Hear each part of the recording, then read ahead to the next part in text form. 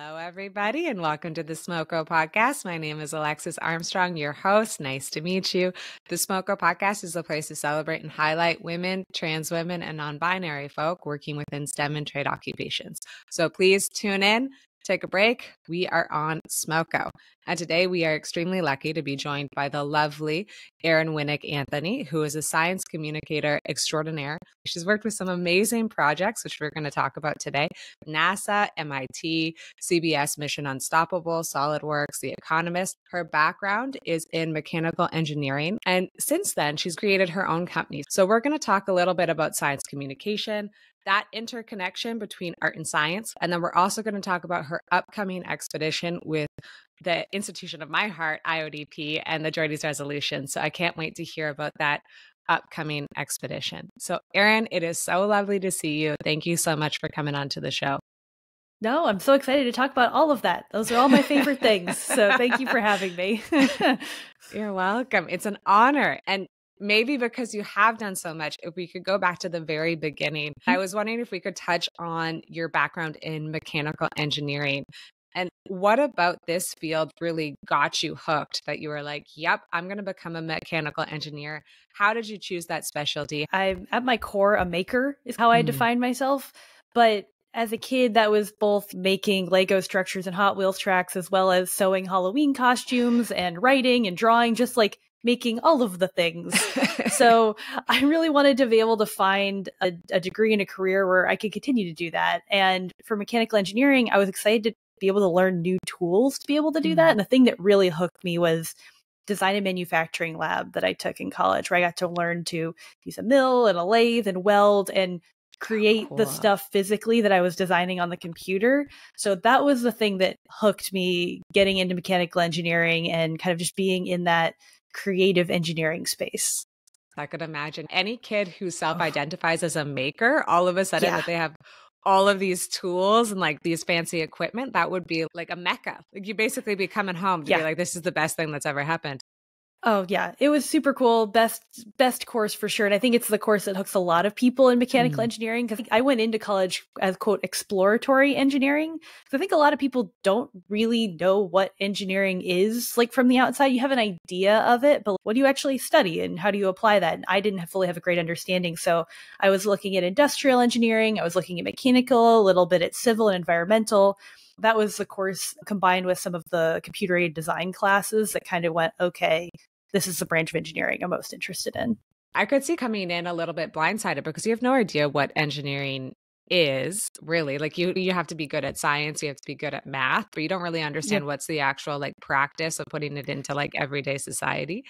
Have you always been a maker? Like where did that come from, you think? Is it just something that like you grew up with? Is it something that your parents really harnessed? Where did that come from? Yeah, I am a part of a family of teachers and engineers, and I feel like I became the mesh of those two things.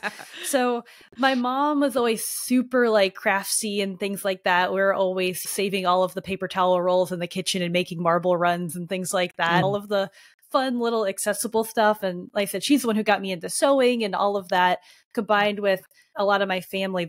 I grew up down in Florida because a lot of them were connected with the space program. So I had this cool mix of that like hardcore engineer, the teachers who were doing like fun, accessible stuff in the classroom, and my mom who was just really into that like, hands-on crafts thing. So I think it all just came from that and being around all those different people. Like that clicks, I think, because like on paper, you're like, where is this girl getting all this energy? And like, how is she interested in all of these wonderful things? But like, I feel like that is instantly like the perfect click because you can see it, that you're so artsy. And then this hardcore, especially space focus, like that's very cool. That comes from both sides of your family. And yeah, totally. Is that kind of how you fell in love with science communication? Because like you've worked in this for 8 years and you've done everything with it. And you've also created your own company, which deserves so many flowers for doing that, for creating Steam Power Media. Thanks. Is that kind of where that interest in science communication come from? Did it come from your mom? I think one of the things I've learned about science communicators is the majority of people who work in this career like a lot of stuff and they like to continue learning about a lot of things. So people will be both comic book artists and event managers and social media people and writing. And it's like this field attracts people that want to keep learning and using so many different skills, because making is a lot of stuff. It is that hands-on, but it's also that writing and crafting and storytelling can be making too. I didn't ever really know this was a career. I think people think science communication, you think, oh, Bill Nye. There's like just a few and they're on TV on PBS. Yeah. And they're hosts, that sort of thing. A Neil deGrasse Tyson or an Emily Calandrelli, something like that. But science communication, there's a lot of opportunities out there, ranging from working at local museums to hospitals and universities and large institutions like NASA, or there's a number of YouTubers and freelance science communicators out there, people who do stuff like me. And the more I've been in this world, the more I've seen opportunities in that. But all of them seem to share that thread of just like continued lifelong learning and a passion for that. Yeah, no, that's so beautiful. I do think that at its core, science communication is just about being so interested in everything and every aspect of science. But I also think that you brought up such a good point of this narrow view of what we think science communication is. And I think most public does just think of Bill Nye the Science Guy and that TV being rolled into class, and that's it.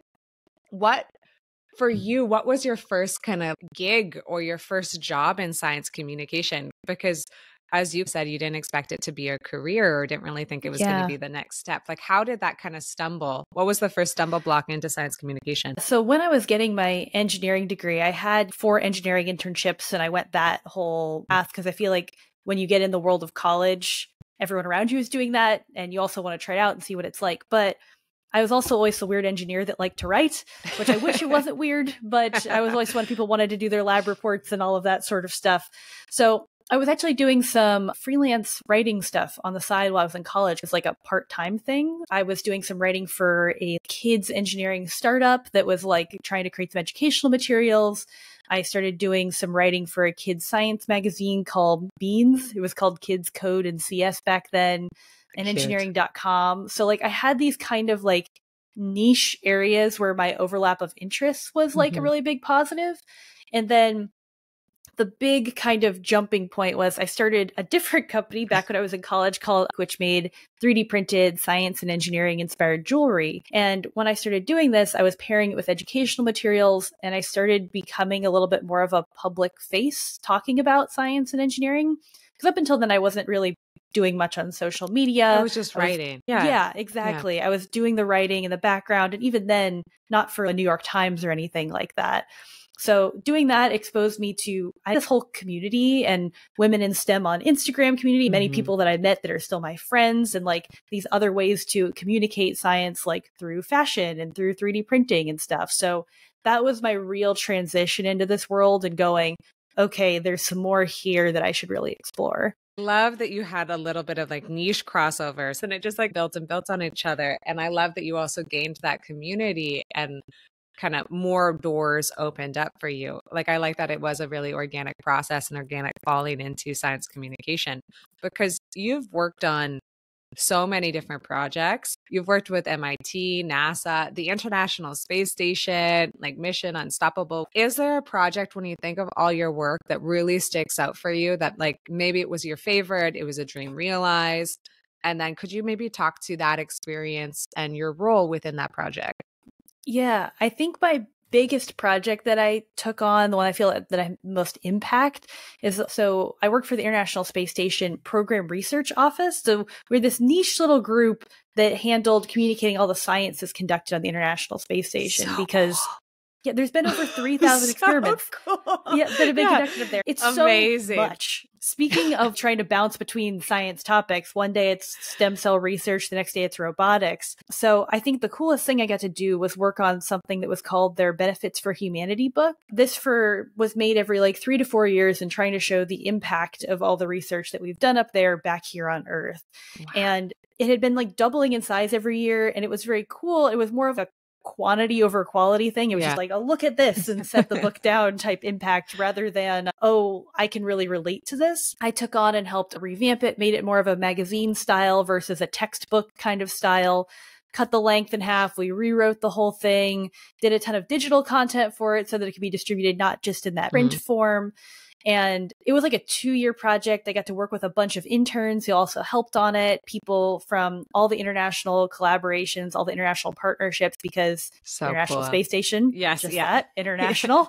And so we were working with people from JAXA, the Japanese Space Agency, the CSA in Canada, European Space Agency, like all across the world. So it was very cool to be able to lead this collaboration and see this final product, which came out at a pivotal time around trying to petition for the extension of the space station to 2030. So it was able to be a resource for especially all the international partners trying to convince their individual governments to be able to see, hey, what we do up there matters. Yes, exactly. I couldn't imagine how big of a job that was. It was a really cool project, though, because I feel like I have such a better understanding of all of this now and the impact of all of that research. And I'm like, now I just want the whole world to be able to have the same understanding I have from 2 years of working on this project.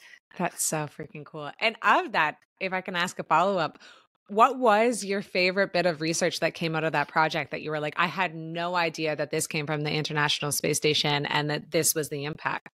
Yeah, well, it's hard for me to pick one after doing all of that, but I'll give you two that are very different. So one of the things people always want is, what's the thing in my house that's here because of the space station? One of the things that's, I think, one of the most difficult concepts that we have to describe that's studied up there is colloids.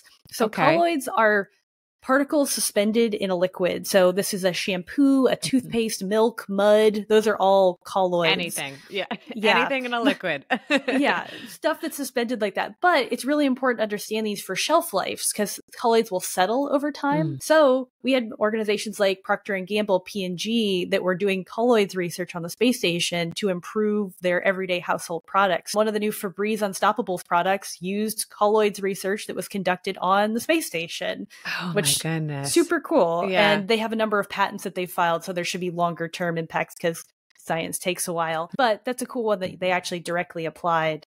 And then the other is there was a telescope up there called NICER that studies neutron stars.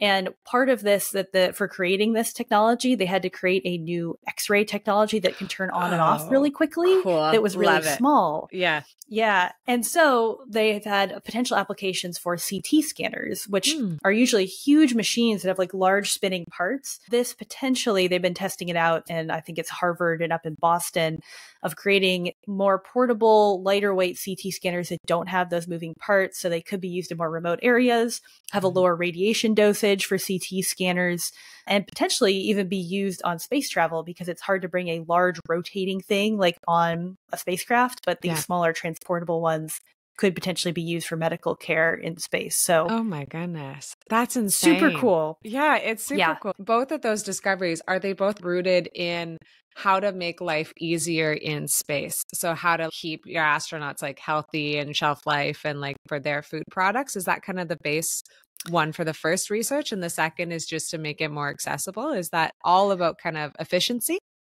Yeah, well, interestingly, the X-ray one was developed purely for this telescope, and then this other scientist went, hey, I think I can use that for my research. So it wasn't even the purpose behind it. Okay.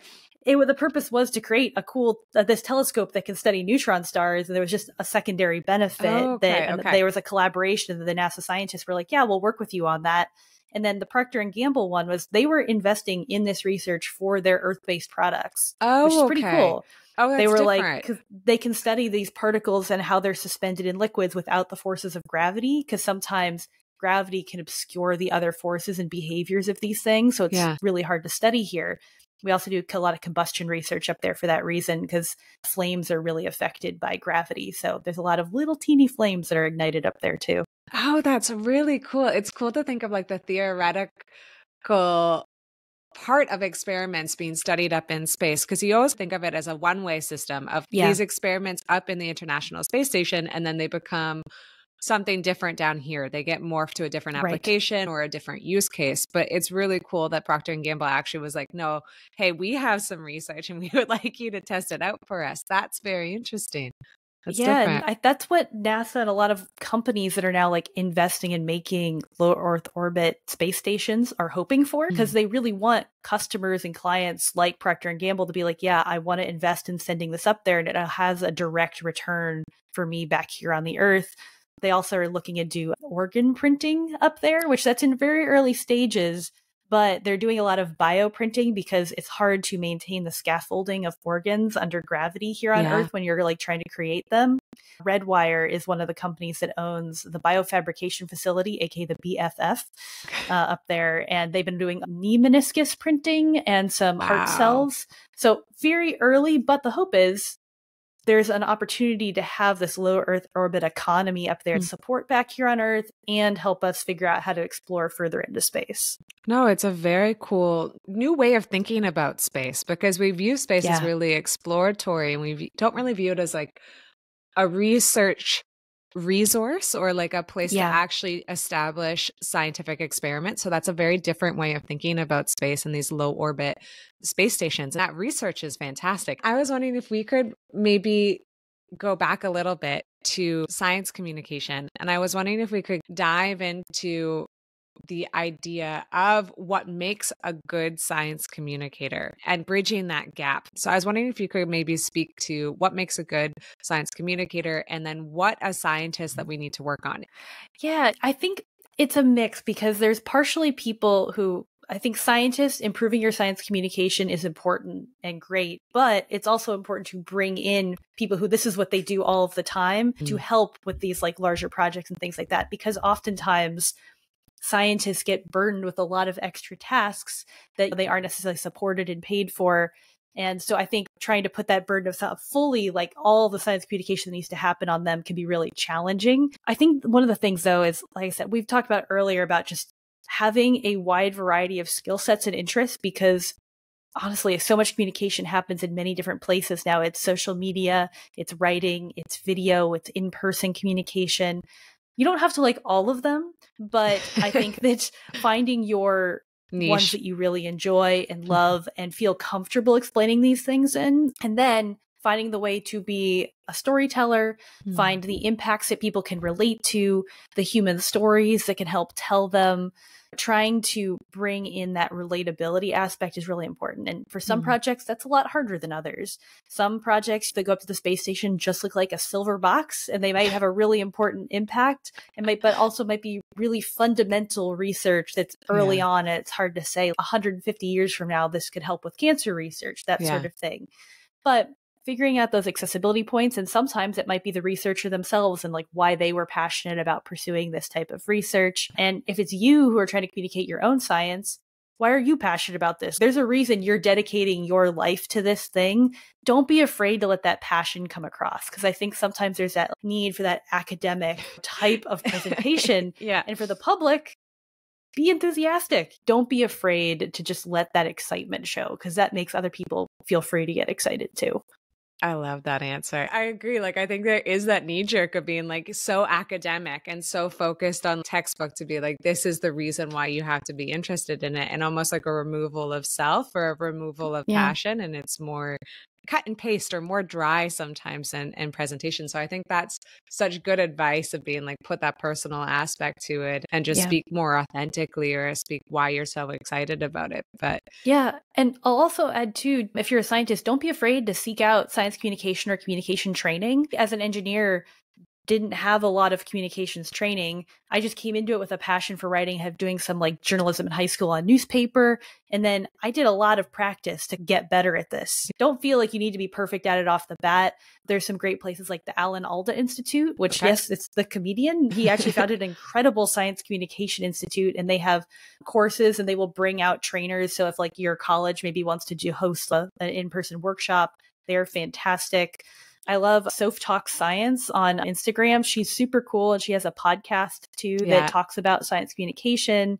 I think Lifeology also has some good training and stuff. So don't be afraid. Go out and like look at these resources, because they can really be helpful too. I love that advice of trying to get better and practicing. I was wondering if we could talk maybe about the flip side of it, because science communication is a two-way street, right? There's the scientist side. And then on the other flip side of it, you have the public. I was wondering if we could speak to public education in terms of science and in terms of understanding science, and if you believe there are any misconceptions or bias or any like big learning that you think the public needs to better understand in terms of science. I feel like every scientist in their area of science will have an answer for their like thing. When you talk to them, like, guys need to understand this. Yeah. And so usually my advice when we would go out for the space station outreach event, for example, first of all, we want you to know that the space station exists. And I know that starts seeming like, oh, well, I want to assume people know that already, but like, always be listening and trying to feel where those people are coming from to make sure that they're with you, because you want to know that that it exists. Then we wanted people to know that it was an orbiting laboratory and science happened here. Then we could talk about how this science benefits you and what happens there. But we don't want to start there because people might be, a lot of people thought when I said space station, I meant like Kennedy Space Center or Johnson Space Center, like on NASA Earth. Centers on Earth, trying to make sure everyone's on board with you before you really start into step 3 for them, where they needed to come back to step 1, and finding ways for those, elementary things not to seem like something obvious they should have known, because then there's like an immediate like knee-jerk like pushback from it. For example, one of the things we would like to tell people is that they can go outside and see the space station with their own 2 eyes. There's a service called Spot the Station that you can sign up for alerts on your phone. I love that. And that's very it'll cool. say, at 5:30 a.m. at this degree in the sky, you can go outside and see it. And it's the 3rd brightest object in the sky. So you can watch it go over. And that gives people a cool way to go, oh, this is real. There's like an accessibility point here. So finding those pieces that also can create that connection, which obviously most people you can't see necessarily your lab, but maybe you can go out and see a certain plant or a certain type of rock in your community and things that can create that connection point too. So that's usually my advice, because it's hard because every area of science is so different. You've had everything from climate change to COVID, which have been more public science issues, and each of those need their own type of communication plan and thinking through that process too. That team behind them are trying to explain the problem and explain it in kind of like layman's terms. But I like that advice of breaking it down, and maybe that step 1 for you is probably step 5 for them, right? We just got there a little bit earlier because that was our education. So just bringing people back to that root cause or the root idea of the science. And any advice that you have if there's like pushback, or if someone maybe doesn't believe you or needs more proof, if they're a little bit skeptical? I think there's certain categories of pushback. For example, for running a social media account for NASA for a while, you'll see the people that don't think the moon is real, don't think the space station is real, all of that sort of stuff. And if they're commenting all of that, probably the right place to explain it isn't in a tweet back to them explaining why they're wrong. Most of it just comes back to trying to be as human as possible. And I think the best place to do that is when you're talking in person, because try to think about where the root of their pushback is coming from. And usually there's, again, steps to think through. Is it something that's related to their political ideology or something related to their cultural background? Is it something that's like a very common misconception and you can relate and be like, oh, here's how that misconception ended up coming to be? I thought that as well. Or understandable. And so, exactly. And then trying to think about putting it in a context that would be more accessible to someone from that background, and trying to pivot your messaging a little bit. Sometimes coming out with a list of facts isn't the right way to do that. Sometimes it can be, oh, actually, that's the fact that's spread around, but this is the fact that's more relevant and actually true in this case. Sometimes it's, oh, let's reframe this conversation a little bit in a context that's maybe more accessible to someone from your background. It's basically taking an individualistic approach to pushback and designing a response that's most suitable for what type of pushback and what type of person, and maybe where the miscommunication or misunderstanding is coming from, which again is breaking it down into steps, which I think is very practical. Totally. And I think that, that individualistic approach can be applied to groups. It's not necessarily just one individual, but people from different backgrounds. So think about your audience whenever you are communicating. If it's on TikTok, sometimes your video might get pushed out to a certain group that, isn't the one you initially intended to communicate to. You can make another video that's trying to address that. Or again, sometimes social media isn't the right way to address pushback and things like that. Figuring out where to spend your time and also not burn yourself out. Because sometimes being the science communicator that tries to do rebuttals videos like that can be exhausting. Sometimes they can be positive. Sometimes they negative. can just negative. Yeah. I think that you might not get them on your team, right? I think it's also kind of like putting that idea of being like, I'm going to win them over as long as I keep working. And you're like, that might not happen. It might be a process, or it might take some years, or just a significant amount of time for that person or that group of people to get on board or maybe catch up to understanding a very complex issue, because science is a complex issue at its core. And I think that there has been a disconnect in how we've communicated science, and the fact that we all have one in our childhood of being like, Bill Nye, that's the guy. But he came in the 90s, you know what I mean? And yes, there are others wonderful science communicators in this place, but I think on the public sphere, I think that they only really have one. And so there has been a disconnect, and I think there's been a lag in explaining science to the general public for a long time. So there's going to be a little catch up. It's going to take us a little bit of time. I will add, when I made a video on TikTok, because I was like, Bill Nye is from the 90s, new generation, what is your Bill Nye? And the answer by far, Hank Green, is the new substitute for that. There are a bunch more out there too, but that was if you had to pick one. There's a lot of people who said the Amoeba Sisters, which I had never even heard of until people were telling me about this. They had millions of subscribers on YouTube, and I was like, wow, I felt like someone I should have known about it, but they were super cool. And then obviously there's the physics girls, the Veritasiums, like the YouTube group too, that I almost feel like gets bunched together as like the science communicators of YouTube. But it is interesting. I think when you still think general public, they still say like a Bill Nye. But if you go like one level deeper to like science interested public, there's a ton of incredible options now, ranging from makers to those science explainer type stuff. Maybe this is that answer for the next one. Is my next question to you was, what excites you in this space? And maybe it's the vast amount of new science communicators in that kind of next generation. But this question could be applicable to either science communication or a subfield of science. It could be anything. And then whatever you've chosen, what would be your future aspirations for this specialty? Talking to what we were talking about a second ago, as far as like the diversity of like opportunity and things like that in science communication, I do love to see the amount of different people that are able to rise up through that system. My hope is that more women can be put in places of prominence in science communication.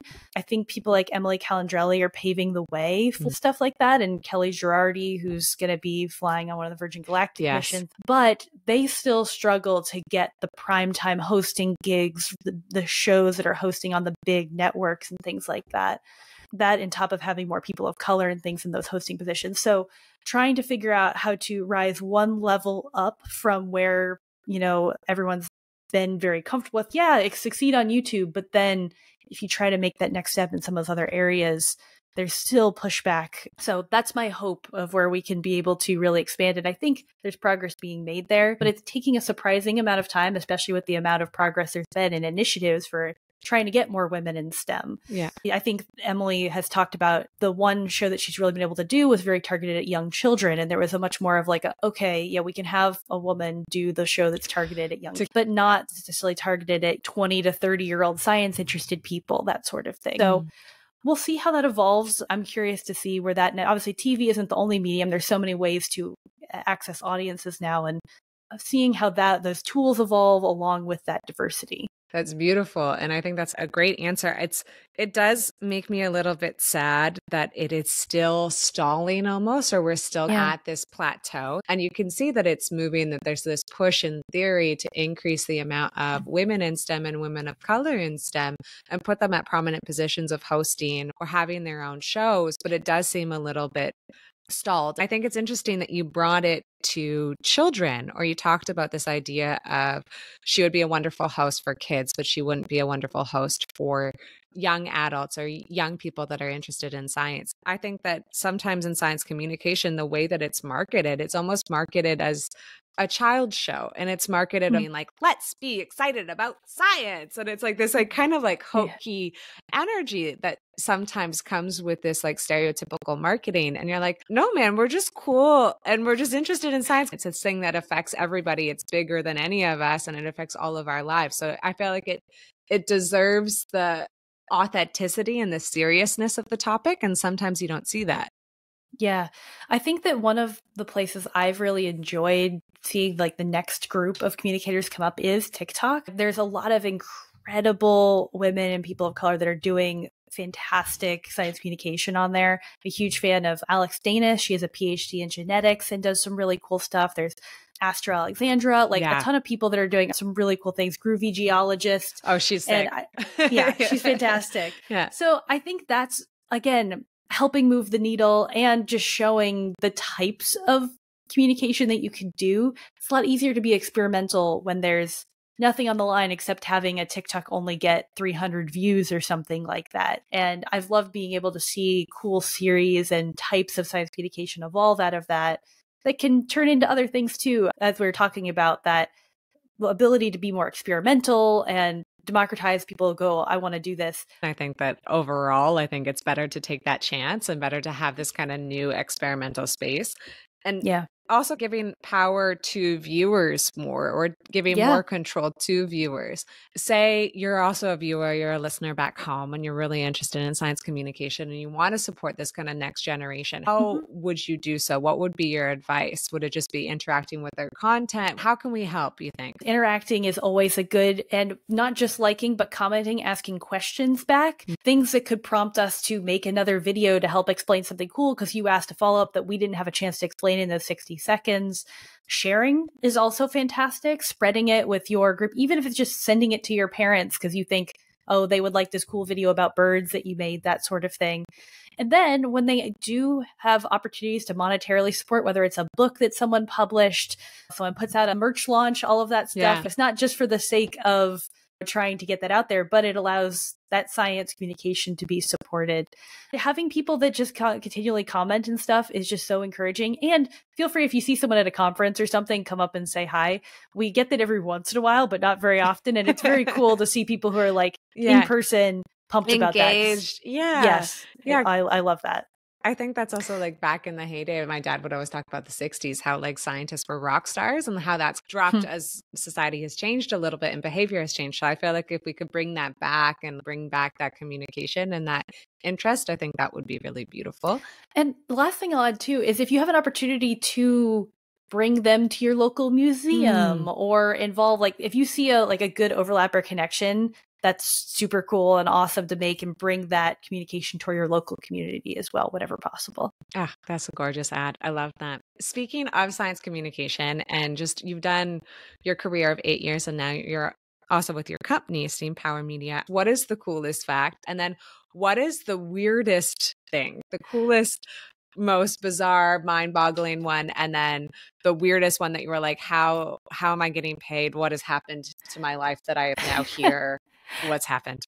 Part of this is always, I'm in so many different worlds all the time. So this is what pops into my head right now. Okay. But coolest is the fact that astronauts have taken more than 4 million pictures of Earth that like by hand. Whoa. Since they've launched up there. They've been taking them back since the Apollo days. And because when they're up there, that's the coolest thing out your window when you're looking and from the space station. And those pictures help serve as a very cool record of Earth over time. Obviously, now we have a lot more satellite constellations and stuff, but those hand-taken photos can be at unique angles. They can be requested when required. They're used for emergency response, like disaster response and things like that. So love that. Super cool.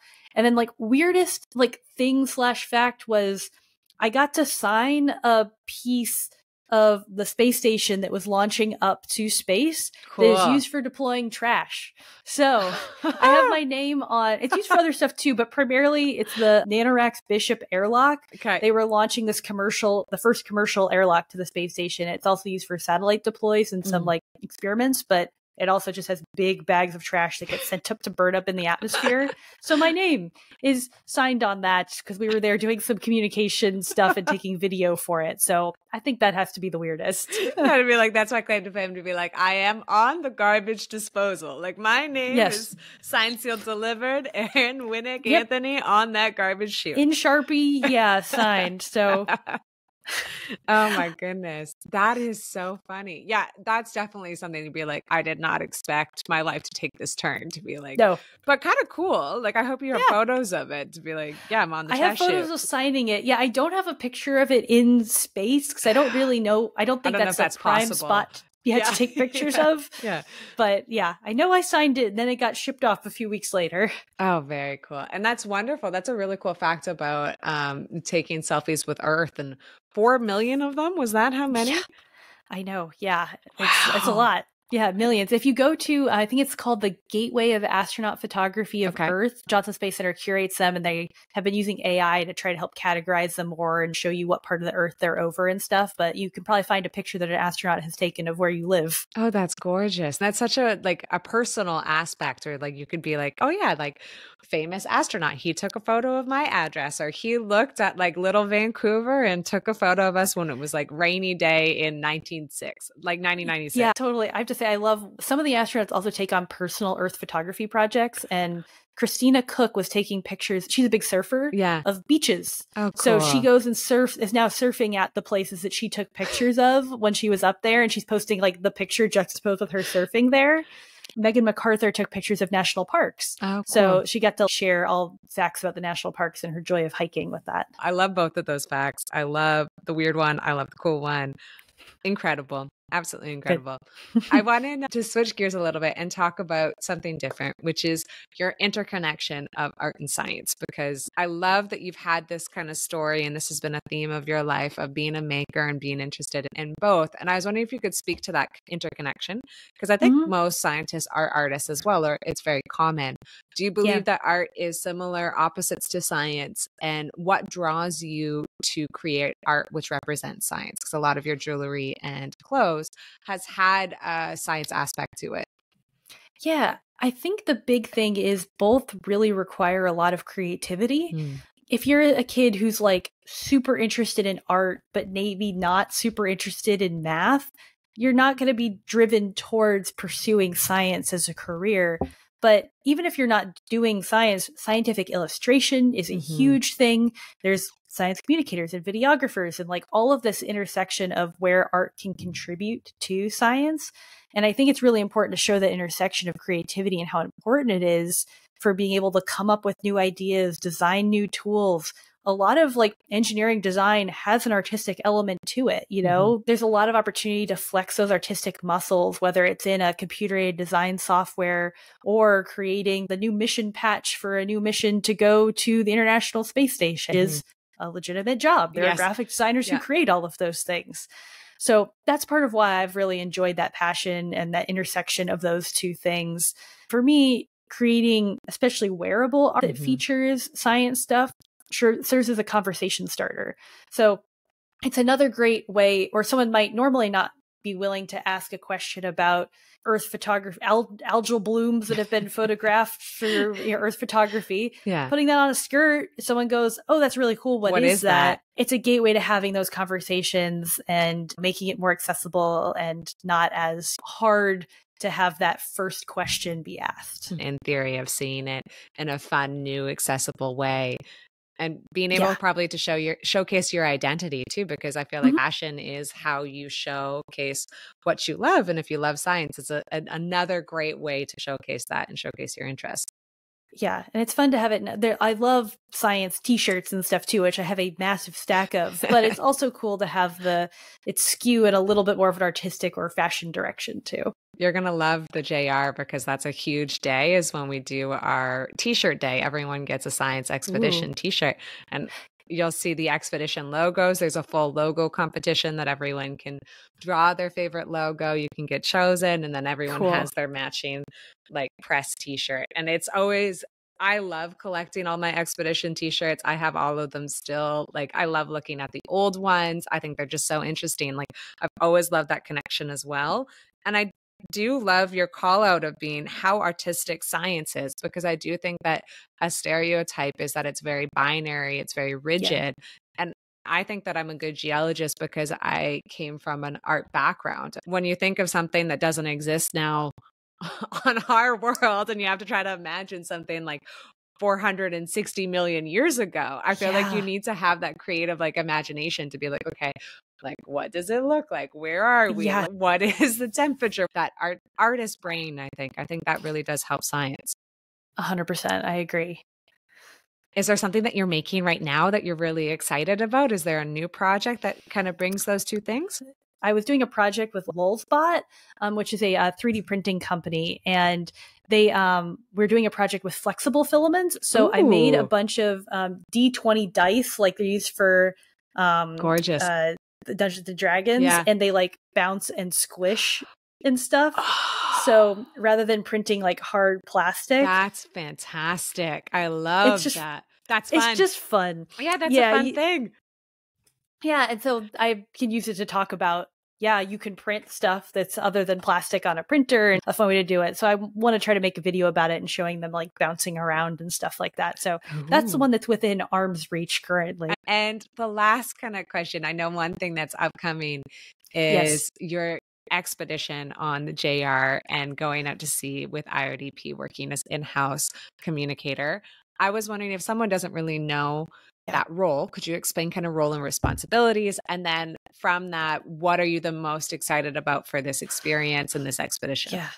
So the JR is the Joides Resolution, which is this big ship. It's about, I think it's 471 feet long. Yeah. And it's a scientific drilling vessel. So it goes out into the ocean wherever that needs to be studied and takes cores of the ocean floor to study geology, looking back in time and studying different areas of the world. So it's been all over the place. I'm going to be in the Mediterranean for our expedition, which I feel very lucky about. Yes, that's gorgeous. We're going to be there from December to February. So we are going to be there over the holidays and celebrating all the holidays with a big international crew. And we're going to be studying the history of the Mediterranean, which is very unique and interesting. The fact that it actually has changed shape a lot over time and didn't always look like what it does now. So specifically, we're looking at the salinity crisis in its history, where a lot of the water dried up and it was a very, very dense, basically piece of salt, and the water paths were very different. The thing that's really unique about this specific expedition, it's actually the first ever land to sea drilling project. So it is going to have some onshore drilling aspects that are going to be drilling where the Mediterranean used to be. So looking back at the history in those areas as well, because those areas are very important, even though it's not where the Mediterranean is today. So I'm only right now involved in this first kind of the sea part of it, but it will kick off what they're anticipating to be about a 10-year science project. As far as most excited about, so one of the main reasons that I wanted to pursue this was space is super cool and I love communicating about it, but you don't usually get to go and see where the science is actually happening. People ask me if I'd go to space. Yes, but I really just want to go to the International Space Station because that's where I've spent so much of my life now looking at and studying. I'm so excited to actually be there with the scientists on the ship where the science is happening and be able to see it in person and be able to help share it, because my role as like onboard communications officer is to be the communicator for the science that's happening as it's happening. So I'll be doing ship to shore calls with museums and classrooms. And I'm super excited to be able to call and talk with all these kids about all of that. And then I'll be doing a social media and then also a personal project that we get to work on. So I'm going to be doing a short form video series while I'm out there trying to make as many as I can to be able to tell the stories of the science and the ship, because I will say, sadly, the Joides is going to be retired in a few expeditions. I'm going to be on the third to last one. So there's going to be a little bit of that preservation aspect and trying to document things that maybe haven't been documented before. I absolutely love that. And I hope that we can get the most attention to the JR in this last year so that it is not the final year, because I hope to goodness that it can eventually be extended. It's such a fundamental and foundation program that's been going on since the 60s. And I think the International Space Station gets the flowers that it deserves, and it has the importance and that practicality that everyone can associate to be like, this is important, we need to continue this. But I think sometimes that gets lost in the JR, and the JR does just as much cutting edge and foundational Sure. science in terms of climate change and structure and natural Yes. hazards and geohazards, and it needs to continue. So I love this idea, and I love this mission of trying to get real-time short form video of the ship and its message and its mission and what makes the ship so unique, because it is the only ship currently that can do what it does, because it is the deepest drill ship in the world. I think we drilled 2K down, and we usually sit in 3,000 meters water depth, which is very, very hard to do. And most ships are gravity-based systems. And what makes us a little bit different is our drilling system and apparatus. So I love that would be a special project of yours, is having that communication and that capture of how special the JR and IODP is. Really looking forward to trying to find ways to give this content as much reach as possible to share all these really cool stories and important work. Yeah. I can't wait to hear your experience of the JR. And I love that call out of going to where the science is actually happening and being able to have that experience. Are you nervous for that? Do you think that there's going to be big surprises? How are you prepping for that experience of being part of the science? Yeah, the coolest thing is so I've had a whirlwind past 6 weeks. I've been traveling a bunch. So I actually went to Bristol, UK for a meeting with the science team. I just got to meet all of the scientists, or most of the scientists I'm going to be on board with. But I was nervous until I met all of these incredible people. And I saw a lot of them were very interested in the outreach aspect as well. A number of them had ideas and like schools in their community that they wanted to be able to call and connect with and things like that. Of course, you always have more people with more buy-in than others. I think seeing that group and all sitting around a table, it was just so cool, and being like, okay, we'll see y'all in 6 months when we're heading out to sea. So that made me feel less nervous about the scientist aspect of it. And because a lot of them are interested in sharing and very cool people. I've just never done anything like this. I think the thing I'm most nervous for is just being out at sea for 2 straight months, because it might seem normal to us, but the ship doesn't dock. You're out at sea for 2 months.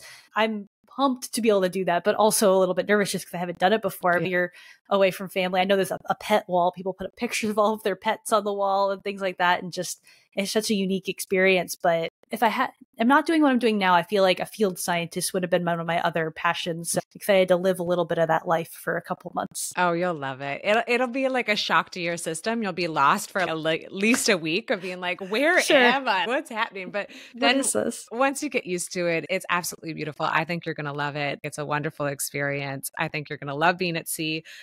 My only advice would be, it's probably going to be more boring than you think. I think a lot of people come on the ship expecting it to be this like really romantic, wonderful experience, which it is. But I do think that you also hit that plateau that you're like, everything is blue. I haven't seen anything to break up the horizon for 6 days. It's just been staring at the same thing. And it does hit that funny sailors must have gone crazy back in the day point. Yes. Yeah. I will say my hope is I met one of the other scientists, and he's a big bird watcher that's going to be on board. So he's going to bring bird books for that area. So we're hoping, you never know, depending on where the ship, what the birds are going to be like, but try to get some bird watching in there too, and nerd out over some birds too. We'll see. I can't wait to see your videos aboard the JR. I think it's just going to be such a wonderful experience. And I love that you get to have that dream realized, or that other kind of other Erin that could have existed being a field scientist. So that's amazing. Oh, thanks. I'm so excited. That's lovely. Thank you so much for coming on the show today. I learned so much about science communication and just so many practical tips. I learned about the science, the International Space Station. It was just so lovely speaking with you.